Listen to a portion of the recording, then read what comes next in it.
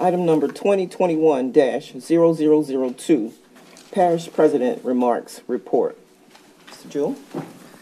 Thank you, Chairwoman Belloc. All right, we'll start with the COVID update. Today, LDH has reported 4,078 cases and 75 deaths in St. Charles Parish related to COVID-19. Councilwoman, per your requested information, we reviewed the data from the past 10 days, and we've had 459 cases. At the last meeting, you requested how many active cases we've had. That's probably as close of a number that we can give you as far as active cases. So 459 within the last 10 days. There's no way to know exactly how many cases are still active, but again, the CDC recommends a 10-day quarantine period for those who test positive. With that in mind, we can assume that there are approximately 450 in St. Charles Parish. The positivity rate for the last 2 weeks is 10.3% and 13.4% respectively, covering the week of December 17th and December 24th.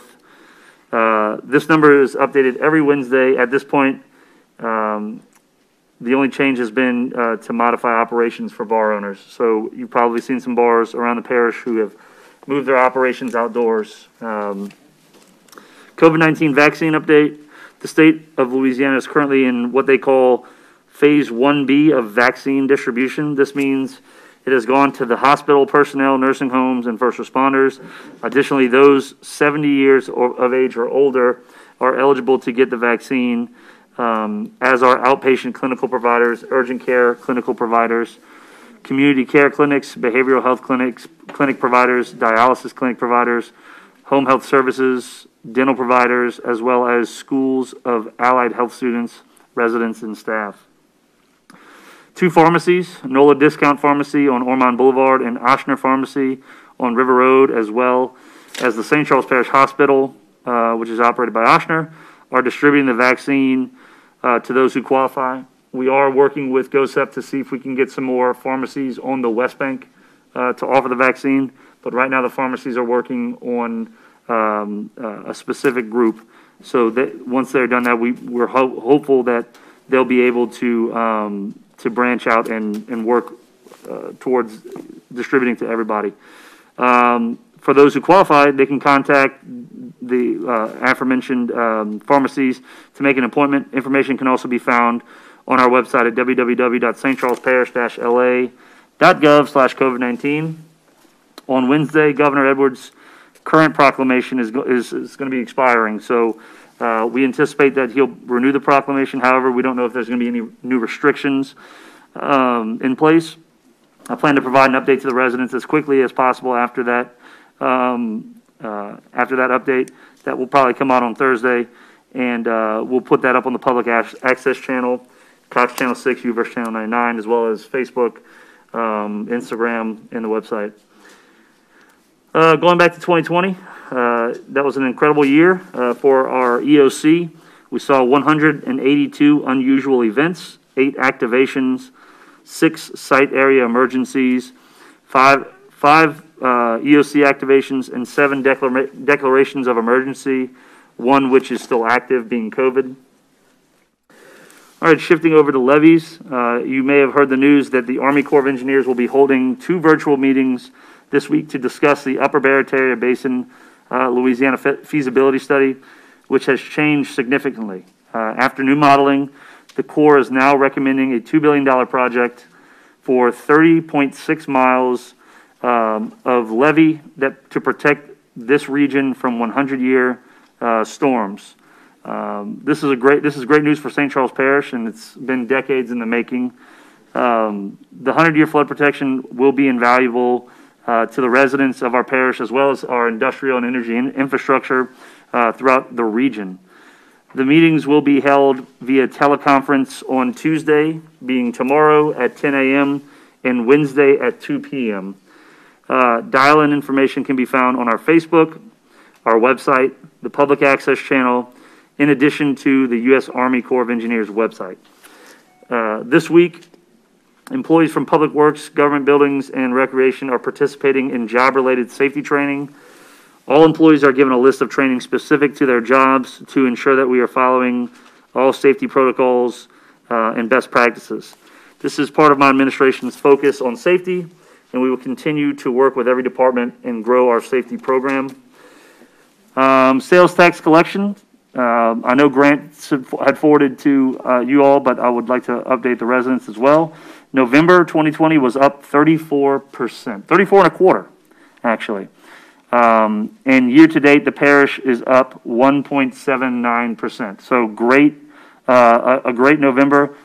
I'd like to say it's our Shop Local campaign that we're working on that really boosted those numbers. Yeah, it's important to note that while we saw a big jump in November, the sales tax numbers have kind of seesawed back and forth. We're actually going to be working on putting that information, I think Sam's working on that, into a linear graphical display for you all just to see month by month kind of the up and down. And we'll continue to track it and give that information to the council through 2021. December numbers are going to be available at the end of the month, right, Grant? And will give us the full picture of the whole year. Over to job openings, we're currently looking for an equipment operator 1. And to see all employment opportunities within the parish, please visit www.stcharlesparish-la.gov/SCP-works.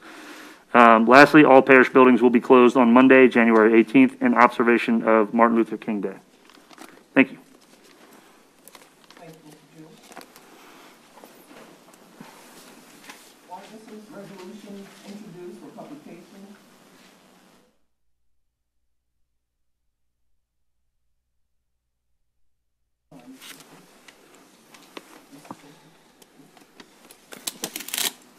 Thank you, Madam Chair. Thank you, President Jewell. Appreciate that. A couple of things I'd like to ask you about, kind of just off the on part of this drainage study. Can you just kind of give us a quick overview where we're at? I know a lot of people have been asking about it. Yeah, I'll briefly talk about it, and then I'll turn it over to Miles, who can probably get into more specific detail. So I'll definitely say that the East Bank Master Plan is definitely ahead of the West Bank, and mostly that's because they actually had a couple of drainage studies, that more recent drainage studies to go off of. West Bank hasn't had anything since 1993 or so, so a lot more data had to be collected on the West Bank.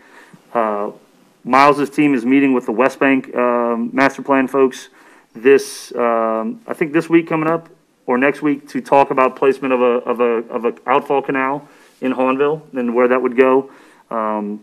Additionally, we have had a meeting with the engineer on the Muntz Drainage Master Plan.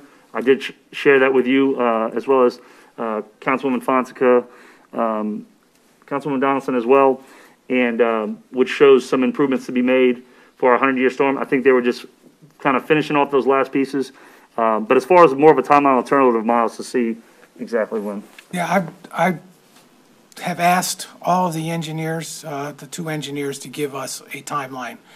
I did get one that I got late today from the East Bank, and they're looking at the probably April, May time zone for 3 of them, and as Parish President said, the Muntz one is about 90% complete. We did have a meeting with them. We looked at the model. They showed us a lot of different things with the model. We asked them to go back and look at a few things to see if there were any other avenues where we could eliminate. There's a certain area that has some drainage problems when they get to the 100-year storm. And we asked them to go back and see if there were some other alternatives that we could look at. They're doing that, and then that model should be ready for presentation. I expect to have a meeting with them coming up fairly soon. The other 3 models that they've got underway, which are Norco, Ormond, and the New Sarpy area, are slated in that April-May timeframe. They're about 50% through. I know a lot of people think Ormond should be further along, but I will just remind everyone that the Ormond drainage study that we had was only about half of the area. It did not include the area that was basically to the west of Ormond Boulevard. It was only the eastern part, and only it didn't even include Destrehan Pump Station number 1. So we're getting all of that together. I have seen some models, some early models on that. They are doing the calibration and then looking at what improvements need to be done. So that one's coming along very nicely. We've also asked them to include all of the drainage improvements that we proposed to make sure that they are meeting the standard of what we want them to do, and see if there are any tweaks or anything that need to be made. I know that as part of one of our grant applications, we had them run an analysis of pump station number 2 with the improvements that are proposed there, and it showed a dramatic improvement to that pump station with those improvements. So that's what I have to say on that side of the river. On the West Bank, as Parish President Jewell said, that we are a little more further behind because there's a lot more data collection. We have seen some preliminary information and runs on the Hanville areas, which are there are 2 watersheds in that area, and are looking. The reason we're going to have that meeting, we want to identify the outlets from the railroad to the canals in the back, because that's a key part of that analysis. We need to identify those so we can start working on making sure that we can actually send the water down there. Right now, we have a lot of old farm canals, or ditches really, and we need to identify better conveyance canals to get us to the back so we can carry that water away from the railroad tracks. So I want to thank you for that. Just a brief update. I also want to thank you for your efforts on Spillway Road, and Matt's pushing that through. So the first bid was in Thursday. So you guys committed to me. It's a project for you. I know the residents of both sides of Munson Norco. Unfortunately, we had a patient in Munson we had to airlift out last Thursday night. Just the response time was delayed for about 7 or 9 minutes. So, but I know we're going to work the project through as long as the river is. Please stay committed on it, and we'll do what we need to do for it. Again, thank y'all for the effort. Thank you.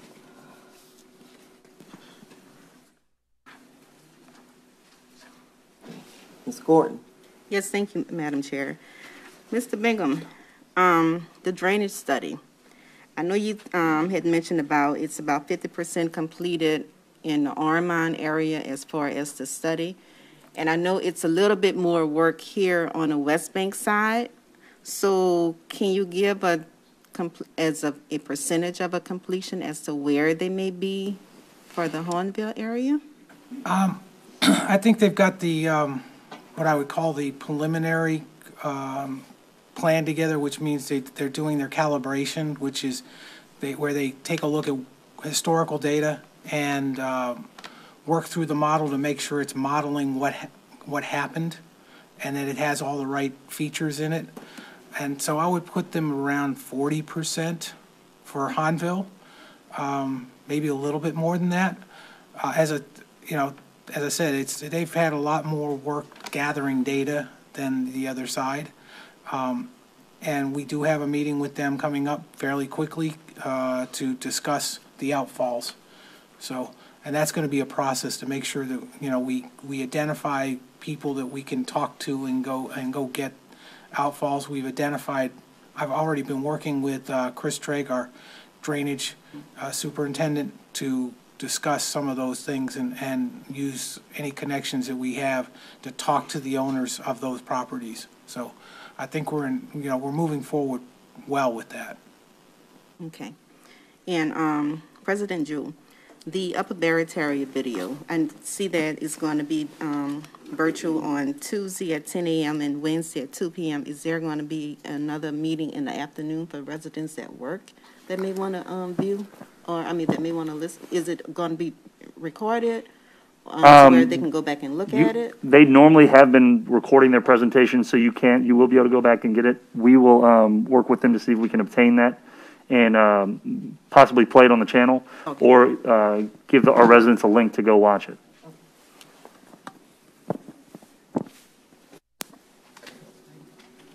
Ordinances.